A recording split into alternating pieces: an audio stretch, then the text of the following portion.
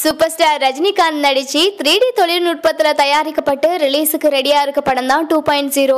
பிரம்மாண்ட செலவுல தயாராகி இருக்கிற இந்த படம் எப்படா ரிலீஸ் ஆகும்னு ரசிகர்கள் காத்துட்டு இருந்தாலும் படக்குழுவினர் வேற லெவல் பிளான்ல படத்தை ரிலீஸ் பண்ண திட்டமிட்டு இருக்காங்க. முதல்ல ஜனவரிக்கு படத்தை ரிலீஸ் பண்ணலாம்னு தான் முடிவு பண்ணியிருந்தாங்க. ஆனா அக்ஷய் குமாரோட பேட்மேன் படத்துல 2.0 கலெக்ஷனுக்கு பாதிப்பு ஏற்படுமோன்னு கணக்கு போட்ட லைக்கா இப்ப 2018 ஏப்ரல் மாசம் படம் ரிலீஸ் பண்ண போறதா அனௌன்ஸ் பண்ணிருக்காங்க.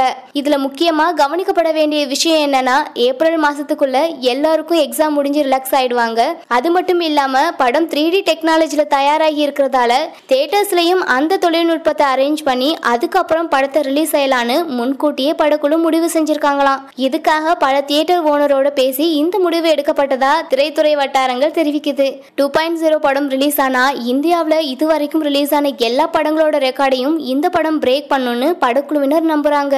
2.0 படத்துல நீங்க என்ன எதிர்பார்க்குறீங்க அப்படிங்கறத கமெண்ட் பாக்ஸ்ல கமெண்ட் பண்ண மறக்காதீங்க.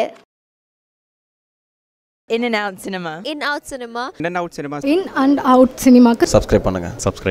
Subscribe to In and Out Cinema. And do support this channel In and Out on YouTube. Subscribe and on the bell icon, please press that. You will get latest news from this channel.